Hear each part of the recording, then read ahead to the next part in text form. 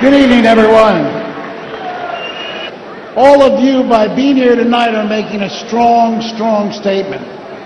3 years ago, when I got involved with this movement, someone in the State Department told me, you shouldn't do this. This is just a cult, and it only has about 2,000 followers worldwide.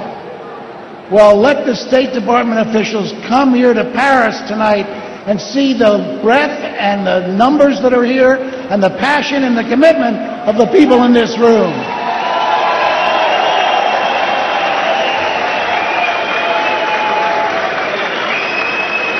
And the world should know that the people of Liberty and Ashraf are a proud people. Military commanders have told me that when they needed to be, they were fierce warriors. We know they're great builders because they built an incredible city on their own. We know they're great artists and musicians because all of us have heard incredible concerts by a band with women and men sitting side by side playing beautiful, beautiful music. These proud people deserve more, and as you know, the United States government over a decade ago signed a contract with each and every one of the residents of Ashraf and Liberty saying that if they disarmed, we would protect them. But then the U.S. government turned over security to the Iraqi government, to the government of Iraq. In 2009, that government, the Maliki government's own forces, attacked the people of Ashraf, a bloody, deadly attack. And the State Department issued a statement condemning the attack, but nothing changed. In 2011, it happened again, another bloody, brutal attack with the government of Iraq Federal Police using U.S. vehicles and U.S. weapons. And worst of all, there were American forces right outside Ashraf, and 2 hours before the attack, they were ordered to retreat. And after the 2011 attack, the State Department issued a statement condemning the attack and calling on the government of Iraq to do differently. But nothing changed.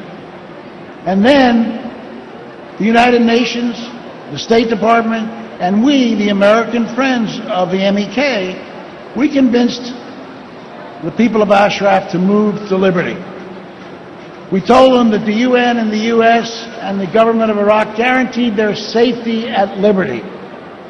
Let the record show we misled them. We misled them. There's been no attempt to guarantee their safety. In fact, the opposite is true. The government of Iraq has prevented them from taking common sense safety measures, T-walls, protective armor, to protect themselves. And again, death has resulted. We saw an attack in February, a rocket attack in February. And when the rocket attack happened, the State Department issued a statement condemning the attack and calling on the government of Iraq to investigate. Nothing happened. And then the attack of June 15th occurred.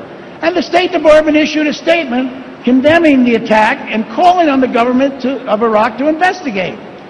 Colonel Wes Martin said to me, asking the government of Iraq to investigate those rocket attacks would be like asking the gangster Al Capone to investigate the St. Valentine's massacre that his people did in Chicago.